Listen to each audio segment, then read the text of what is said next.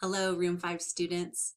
It seems that Mystery Science is on a hiatus. Hiatus means break, just like the rest of us. So we don't have the results from last week's vote. Instead, I decided to look up a video that I thought you would love. Why do baby animals look so cute? Let's watch it together.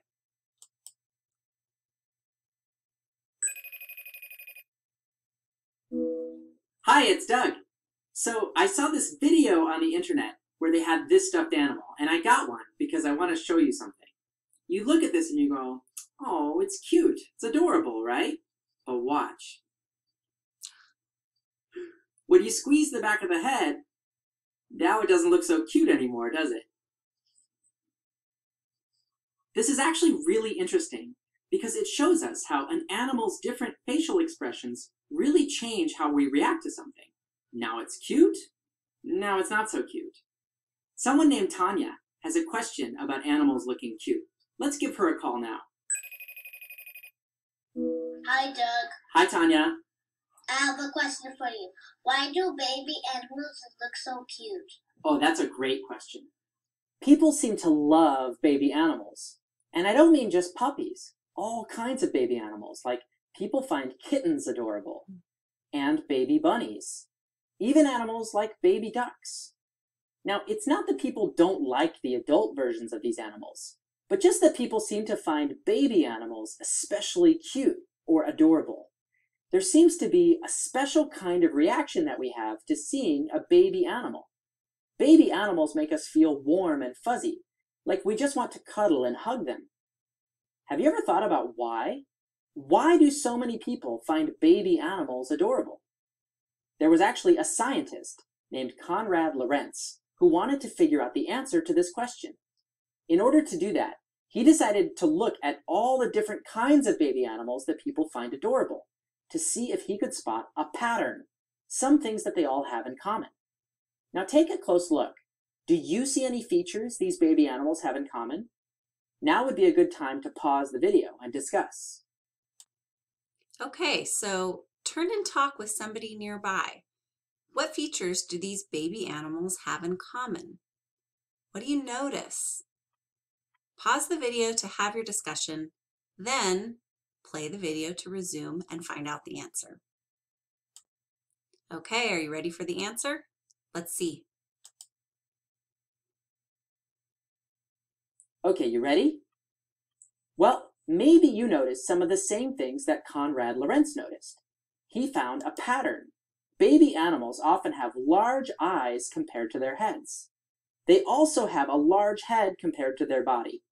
Their bodies are often round and little, and they have short, stubby legs. Now, you might have noticed those short legs before. Like when baby animals try to walk, they're a little bit clumsy. They teeter from side to side. That's something that people find adorable too. These baby features are what make baby animals look different from grown-up adult animals. For example, here's a dog, a Labrador Retriever, as a puppy and as an adult. Now, if you compare them side by side, you can see that the adult has a larger body with a smaller head in comparison to its body. It also has longer legs. And you might notice that its nose sticks out more. Overall, a puppy looks much more round. Now look at all these baby animals. Notice how you can see this pattern with almost any baby animal. But why do these baby features make us go, "Aw," and want to cuddle them? It's funny, but we seem to have this reaction without even thinking about it. It's automatic. When we see a baby animal, we want to pick it up and hold it. We want to keep it safe and cuddle it. An automatic reaction like this is called an instinct. An instinct is something you do without even thinking. Like, whenever we eat something that tastes really sour, we all do this. Watch. We pucker our lips. Oof. It's an automatic reaction. The scientist Konrad Lorenz thought that reaction that we have toward animal babies, where we go, "Aw, cute," and we want to cuddle them, that might come from an instinct we have toward human babies. Think about it. We pick them up, we hold them, we talk to them, we keep them safe. Human babies have that same pattern of features. Large eyes in comparison to the size of the head, a large head on top of a round body with short legs and arms. And look at how we walk when we're babies. Just like baby animals, we're all a bit clumsy. It's adorable. Konrad Lorenz thought that maybe the reason people find baby animals so adorable is because they remind us of baby humans. They share some of the same features that we have when we're babies. And what's more, it's not just babies that look adorable with these features. You could make just about anything look cute if you give it baby-like features. Even something like a cartoon version of a shark. Now, that's usually not an animal people think of as being adorable. But if you were to draw one with more baby-like features, check it out. Now it has a rounded body, a big head compared to its body, and big eyes compared to its head. It looks adorable. Artists who draw cartoons often do this with their characters in order to make them seem more adorable to us.